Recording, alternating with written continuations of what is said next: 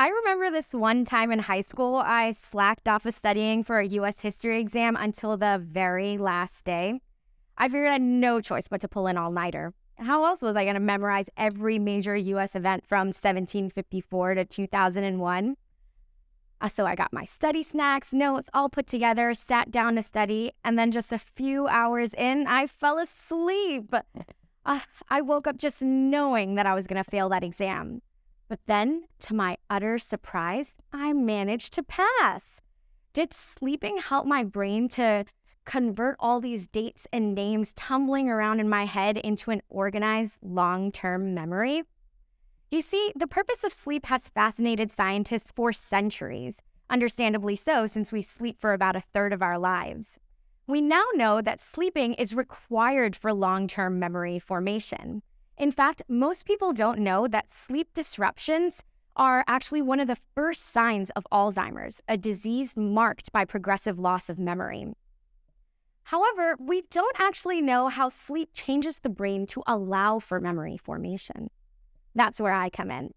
I'm studying how neurons, or brain cells, communicate with each other during sleep to translate what we learn during the daily basis into something that we remember over the long term.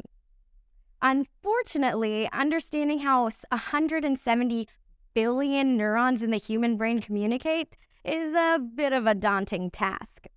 But you know what's easier to comprehend? A worm brain. We use teeny tiny worms that have been genetically engineered to have glowing brains. Here's an example where each of these spots is an individual neuron that lights up when it receives a message from another neuron. Now, all of these worms only have 302 brain cells, but they're still capable of learning and maintaining a memory, as long as they're able to sleep after learning.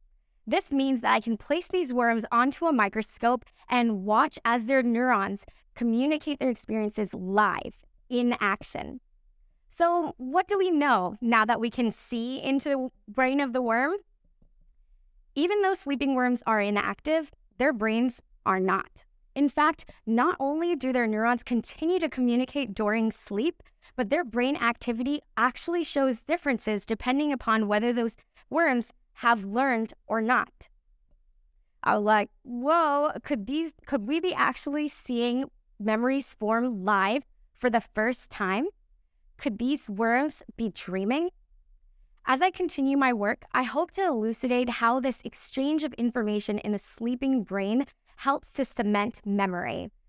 At the very least, I won't be making myself not sleep instead of studying. Thank you.